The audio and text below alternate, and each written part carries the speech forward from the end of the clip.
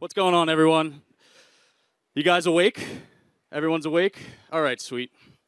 My name is Nick Saponaro. I am, as he mentioned, Ernie, the CEO of Divi Labs and a co-founder of a blockchain and cryptocurrency ecosystem called the Divi Project. We'll talk a lot about that at the end, maybe. But I have a lot of things that I want to tell you about and discuss with you while we hang out here for the next 25 minutes regarding decentralization. Right? And the talk is the risk of decentralization or lack thereof. And really, we're worried about losing what we have built cryptocurrency upon, the tenets that Satoshi Nakamoto laid out in the initial white paper and the things that we have worked so hard to build. We're going to talk about Web3, the mainstream and crypto media, CBDCs, regs, self-custody versus third-party. And then we'll just think about how this compares to the real world. If you want to talk to me later or follow me on whatever, that's my stuff. All right. The environment that we are living in right now is potentially the most risky in terms of the affront on decentralization. I've never seen in my 9 years in cryptocurrency, I mined my first Bitcoin in 2013, I've never seen the ecosystem at so much risk worldwide. There's so many centralized powers that have now admitted that cryptocurrency is here to stay, that now, instead of trying to kill it, they have to figure out how to own it. That could become a problem. Web3 offers us the ability to build the web as it was meant to be built in the beginning, right? Eventually, Web3, or Web 1 became Web 2, and Web 2 was co-opted by huge corporations that now own the entire internet. And we don't want that to happen again. Is this an idealistic thought? Can we rebuild the internet? Can we build the next version of the internet the way it was meant to be? Well, I guess it depends who you ask. If you ask Jack Dorsey, he doesn't think so. He thinks it's going to be co-opted by VCs and their limited partners, and he feels that it's a high-risk, zero-sum game, essentially. I disagree with him, which is why I published this article in NASDAQ. It's in our hands. Not just the developers. It is in the developers' hands, primarily, to build things truly decentralized and not waver in our resolve and not take tons of money from people who want to control the new internet. But it's also in your hands as consumers. Vote with your wallets. Don't use things that are co-opted by the centralized powers that made everything the way it is right now on the web. Web3 offers us a very significant promise, but not every approach will succeed. And we see that all the time. One thing I don't disagree with Dorsey about is the fact that there is a lot of risk. As there's a lot of risk with any new technology. Right? With any new investment class, with any new asset class. And we see it all the time. Networks go down, bridges get hacked, smart contracts get drained. It does happen. Which is why, you want to take a methodical approach to your investments, of course. Understand the technology that's being built, and eventually, we will get to the point where these issues that exist are resolved. So what's the promise of Web3? It's democratizing the web. And that sounds like a buzzword probably, because it is. But what does it really mean? It means for a long time, we've been using Facebook and Twitter and YouTube, and we get monetized. We are the actual product. With Web3, we democratize everything, including finance. You can become your own lender, right? Be your own hedge fund. Be your own market maker, even. Start your own art gallery with NFTs. It can all be done with Web3 if we do it right. Next thing that puts us at risk, media. It's not just the mainstream. I know how many of you guys love the mainstream media? Not a single hand. Of course, the mainstream media is known for fake news, but so is crypto media. So are certain individuals known for doing things unscrupulously, not naming any names. everything in crypto, and I can tell you this firsthand because I own a cryptocurrency project, and I do market that project, and I do have public relations people that reach out to these publications on a daily basis. Every single thing you're reading is pay to play. Everything. Not a single article is not in some way benefiting the person who wrote it. In fact, we just signed one of the biggest deals in the industry with the largest soccer league in the world, and we submitted our story to a bunch of publications, reputable publications. Only like 3 picked it up.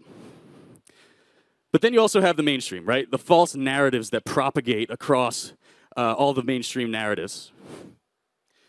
Bitcoin's for money laundering. It's going to zero. It's backed by nothing. You know, oh, people that bought at the high, they're wrecked. Those kinds of things perpetuate the wrong kind of narrative. It's an affront to reality. And now, we have huge companies, and I have nothing fundamentally against Binance, by the way, but we have huge companies with huge budgets taking major stakes in that traditional media. Binance, if you guys don't know, just put $200 million into Forbes, making them the second largest shareholder in a 150-plus-year-old organization. That has, in recent months, published articles that are negative in terms of Binance. Now, CZ says that, you know, the journalistic integrity of the Forbes writers will remain sacrosanct. I'm skeptical. All right, media sucks, we know that. Who here is aware of CBDCs? Okay, good amount, nice one. CBDCs, for those that don't know, are central bank digital currencies. And they're a fucking scam. Absolutely a scam.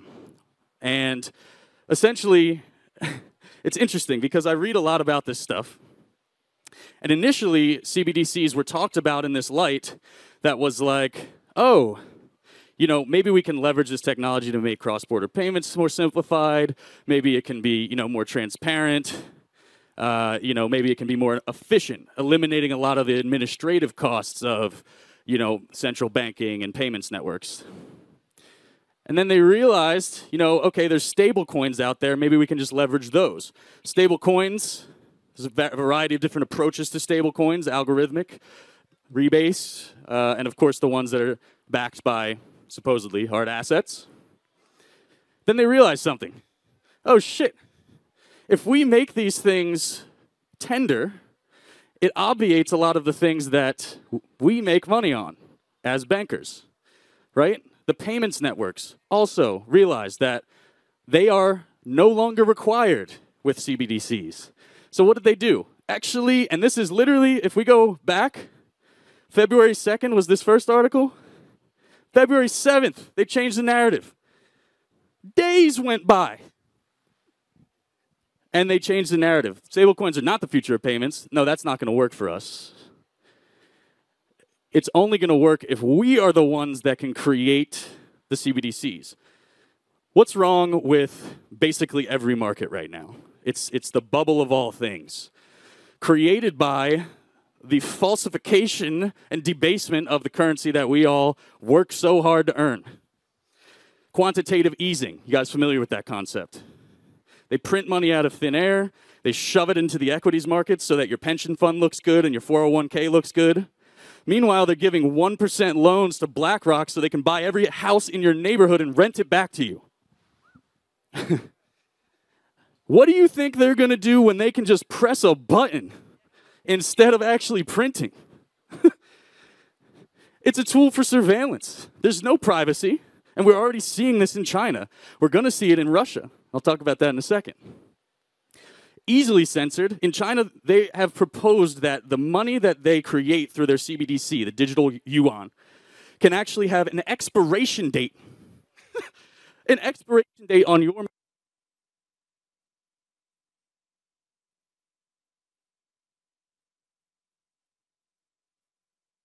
test. Oh, thought they hated my speech that much. So that is completely at odds with what cryptocurrency is, right? It's also centralized as hell. And as I said, you can inflate at the click of a button. So what's wrong from our perspective? If you can't figure it out, it's pretty simple. Transparency. They don't want that. They don't want us to know exactly what's happening in the monetary supply. During the pandemic, they lowered the fractional reserve requirement to fucking 0. That means the bank that you have your money lent to, and by the way, when your money's in the bank, it's not a checking account. It's a loan at negative interest to the bank. They can use the money against you, trade in the markets, buy your houses, whatever they want. They don't want you to see how little money they have on hand. And as I said, the centralized payment providers go poof with CBDCs. In fact, do we even need the banks with CBDCs? Maybe the government just says, oh, well, we'll just write the software and we'll just handle this. We don't need the banks anymore. Now it's fully controlled by the government. Which leads me to the government. Regulations. Probably not for the best. They don't know what they're talking about. They've made that incredibly clear. Now, we are making changes. I have seen some new entrants into Congress in the United States that are pro-crypto, which is a step in the right direction. But there's no weeding them out from the inside. You can't become part of the government and then, change things from within. Rarely does that work, and rarely does that happen. The other problem is it's not just the U.S. There's 195 countries out there, and they're all going to have different rules. Look at this. So we have two articles that look very similar, right? Russia moves to recognize crypto as a form of currency. Okay, that sounds pretty good. In Global First, El Salvador adopts Bitcoin as a currency. Sounds pretty good too. Here's the difference. Russia is only going to allow you to use interfaces that they control and track. This is not big for Bitcoin adoption. This isn't like a huge move for the space. It's bad. It's bad. Decentralization is at risk. El Salvador, on the other hand, now they do have a centralized wallet, which of course they can look at, but they allow you to use any wallet, any decentralized wallet, nodes, whatever. They're using it as a real currency. They're mining it. They're supporting the ecosystem. That's adoption. How about on our home base? Who's from the US? Good amount. So, Biden has been for a month and a half saying that he's going to release some executive order on cryptocurrency, basically giving the power to these special interest groups that also don't know what the hell they're talking about, by the way. And just a couple months ago, back in January, the infrastructure bill. You guys remember that? Bad for everyone. Nothing good came of that thing. But tucked inside that bill, they made it possible to tax literally anyone who interacts with cryptocurrency. Literally, even the node operators. How do you enforce that? That just shows me right there, you don't know what you're talking about. And now, oh yeah, now we got Trudeau, who, if you're a North American person like myself, is right upstairs. And he is showing that he doesn't care. Literally allowing banks to close accounts without a court order, no due process, just shut down, including crypto exchanges. So this is a problem as well, to choke off protest funding. If it wasn't that, it would be terrorism. If it wasn't that, it would be some drug cartel or money laundering or whatever they want to say. It's always something that has nothing to do with us, that has a small impact, if any. And it's just take a little bit, until it's all fucking gone.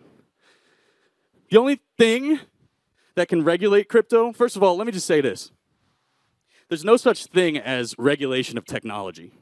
You can't actually regulate technology. You regulate the interfaces with which people use technology. You regulate the companies that build things for those technologies. The internet in the United States isn't really regulated, but Google is, right? Bitcoin is not regulated. The only thing that regulates Bitcoin is this: code, consensus, decentralized peers finding consensus. Don't believe that, checking a box on your IRS form is regulation, because you don't have to check it. Okay, which leads me to custody. So if you guys aren't afraid of third-party custodial solutions by now, I've just failed and this has been a terrible presentation, but hopefully you understand that custody allows the new world to become the old world. The oppressed becomes the oppressor. If we just turn around and make the same thing but online, then why are we doing this? It makes no sense. And this is a custodial wallet. Anything where you, as Paul said, and Paul, I see him over there, but good friend of mine, we're both from San Diego, both working on a similar thing, different approaches. Self-custody is important because when you give your money to a custodial solution, you're basically doing the same thing when you put your money in a bank. Except there's even less regulations. There's even less chance that the person who screws you over gets in trouble or there's any justice. Self-custody is the oppressed becoming liberated. This is why they're so scared. Somebody asked me the other night at the fire dancing thing, like, do you think the government is actually scared? And I said, yeah, I think they actually are. I think at first, maybe not. I think at first they thought, oh, it'll just fizzle out, it'll go away. But now, it's not going away. It's become a $2 trillion market and growing. We become liberated when we take control of our finances with self-custodial wallets, like Divi Wallet or like Edge. It's very, very important that you own your keys. Because at any time, no matter where you live, I don't care if you're in the United States, we're seeing it in Canada, they can flip a switch and say, actually, that Constitution thing, I'm cool with that. Get that out. So, what can we learn from the eras of the past? First of all, we don't want to make sacrifices, right?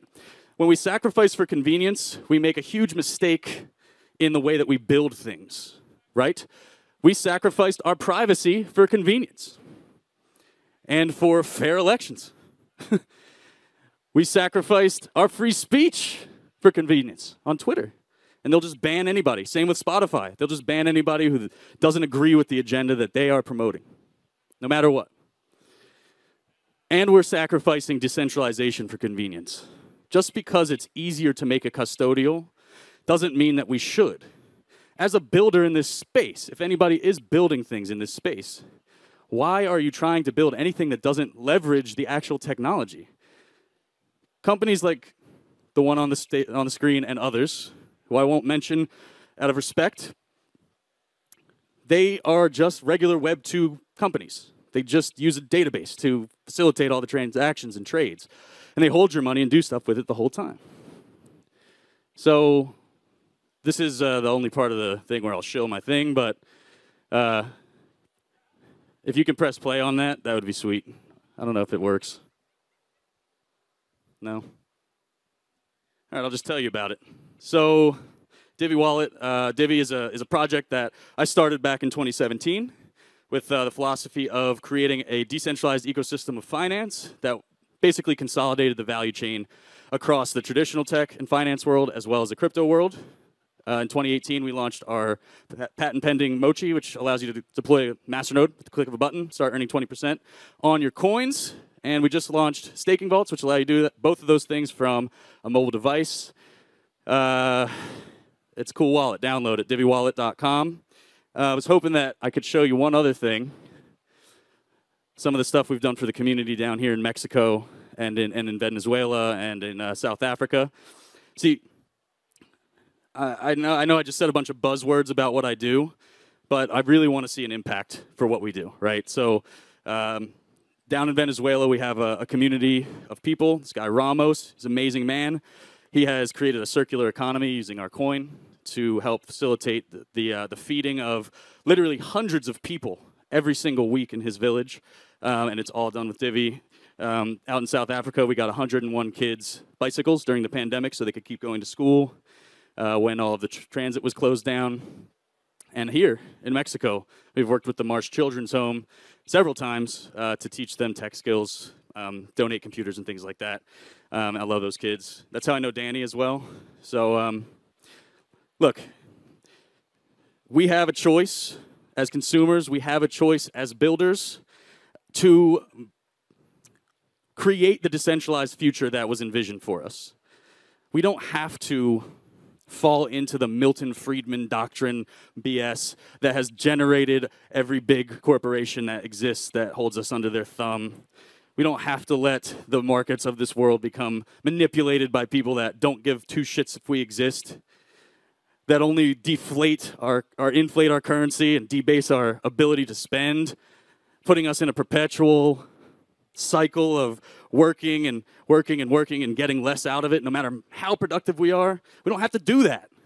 Cryptocurrency is the answer to that, but only if we make it decentralized. So, thank you.